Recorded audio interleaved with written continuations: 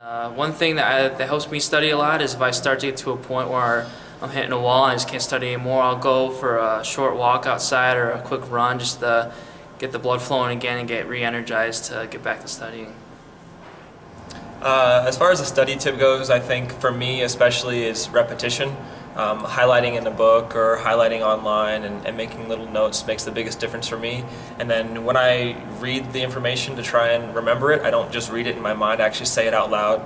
And that seems to make the best impact on me as far as memorizing and knowing different things that I have to remember. A study tip that I like to use is give yourself an extra 15 minutes in the morning or 15 minutes at night to get a little extra studying in. If I had to give one study tip, it would definitely be to put yourself in a quiet environment. It's hard to concentrate on school if the TV's on, your iPad's on, and your iPod's blaring music. So, take some time, find somewhere quiet, whether it's a library or a coffee shop or somewhere, and just really focus on school. One study tip I can suggest to you is to eliminate the distractions so you can better retain the information. Do you have any study tips for us?